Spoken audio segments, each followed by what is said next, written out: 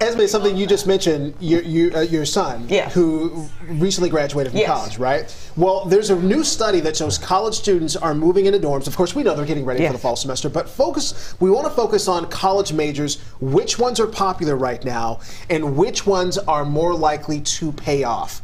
No surprise here.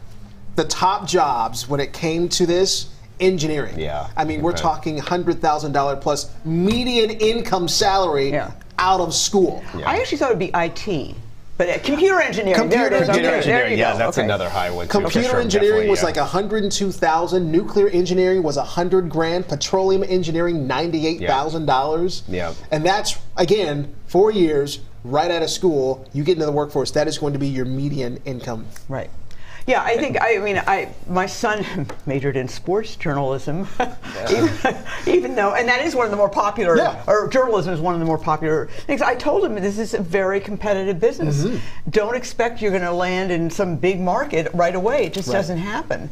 My daughter, though, is majoring in finance. Okay. I'm like, so that's good choice. Bingo. Right, yeah. Check it off there. Don't have to worry about you. And how long does she have, or how long do they have? Two more years. She's at the Carlson School at the University of Minnesota, which is a wonderful school, and so I'm very happy about that. And I do think that increasingly what your major is does help you get a job. I don't think it used to be that way, but it really, really does, especially again in this tight labor market. Yeah.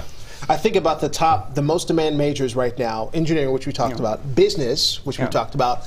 How about this? Nursing, hospitality, and education round out the top 5. You think about the nursing shortage that we have right now. You think about the education, the teacher shortage that we have right now, too. I found that those are the most in-demand jobs, yet we don't necessarily have the workforce for those jobs right now. Right, and they may not be the most favorable or popular majors. I do know, like, the nursing school at the University of Minnesota is fabulous. It's renowned, you know, all over the country. But those jobs are needed, and that's a hard job. Yeah. It's a very hard job. It just shows that if you're interested and you love something, you're still going to pursue it, no matter what, really. Yeah. Even though your mom tells you, don't do it. Yeah. What was that conversation like? I'm curious. If you don't mind me asking. I sort of, it's what he's all about. Yeah. And he kind of wants to try and do a side business on it, and why deny him? And first of all, I can't deny him because 22 ago, it's on you.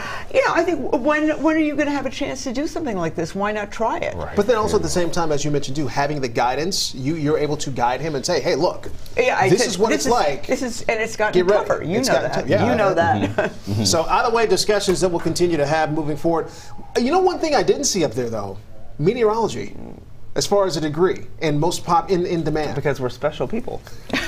Riley, you are special. We're very unique and special.